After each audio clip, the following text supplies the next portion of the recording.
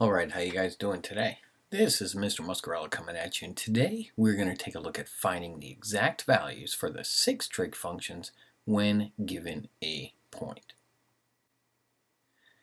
Now, a lot of times you'll see a problem that looks like this.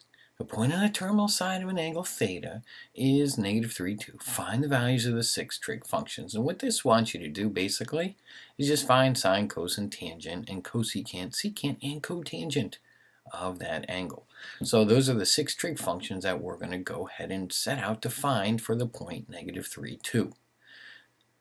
Now, when we go to do this, the very first thing that we're going to do is draw a picture to represent the situation. So, -3, 2, what we're going to do is draw a coordinate axis, and -3, 2 would be a point somewhere up here in quadrant number 2.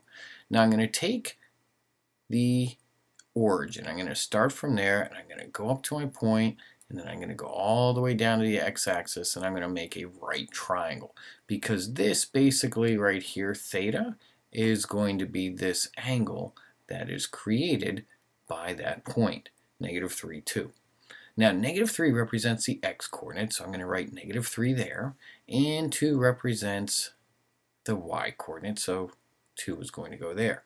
Now, what we've got to do is actually find the missing side, which in this case is the hypotenuse or the radius of our circle. To do that, we will simply use Pythagorean theorem. So, I'm going to have 2 squared plus and then -3 squared equals, and I'm just going to use r because that's my radius squared. Now this is where you have to be careful. Just make sure you do your arithmetic correctly. You'll get 4 plus 9 equals r squared. When you add that together, you get 13 for r squared. But then when you square root 13, because we're dealing with distance, we're only going to take the positive value for our radius. So what we just found was a radius, and that piece is going to be square root of 13. So now that we know that that is square root of 13, all we're going to do is simply set up our trig ratios. Now sine, remember, is opposite over hypotenuse, so that would be 2 over square root 13. Oh, but math teachers, we all freak out. We don't like this square root of 13 on the bottom. You got to rationalize that. So when you do that, you'll get 2 roots of 13 over 13. For cosine, you'll have -3 over the square root of 13 because that's adjacent over hypotenuse. And then again, you're going to have to rationalize that.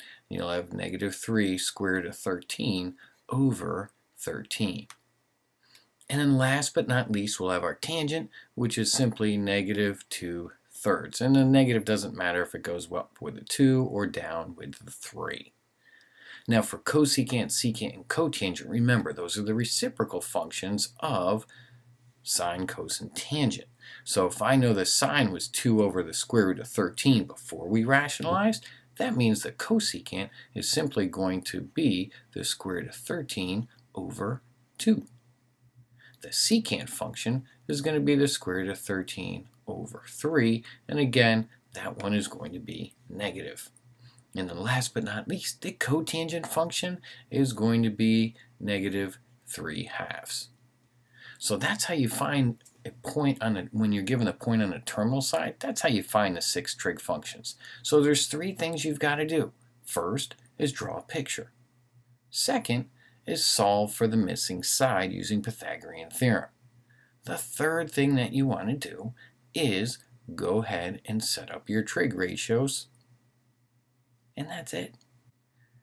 So what I want you to do for this one, go ahead and practice this. I want you to find all 6 trig values for the point 6, -8. Draw your picture, find the missing side, and then find the values of the 6 trig functions. When you think you're done, come on back and let's see how you did. Hit pause and go ahead and try this one on your own.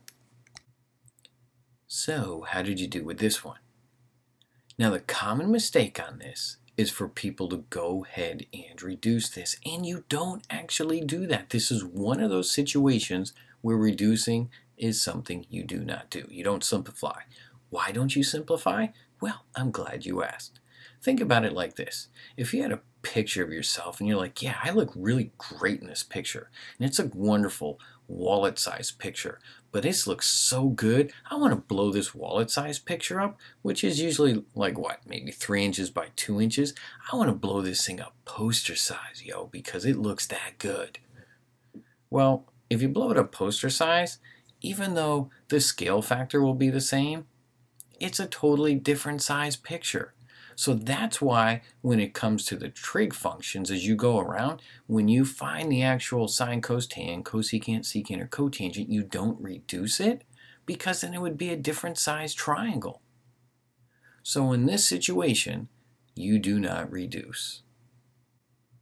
Now that's it for this video. Thank you guys for watching. Hopefully, you now know how to find the 6 trig functions anytime you're given a point on the terminal side of an angle. Thanks for watching. You guys have a great day. Peace out, yo.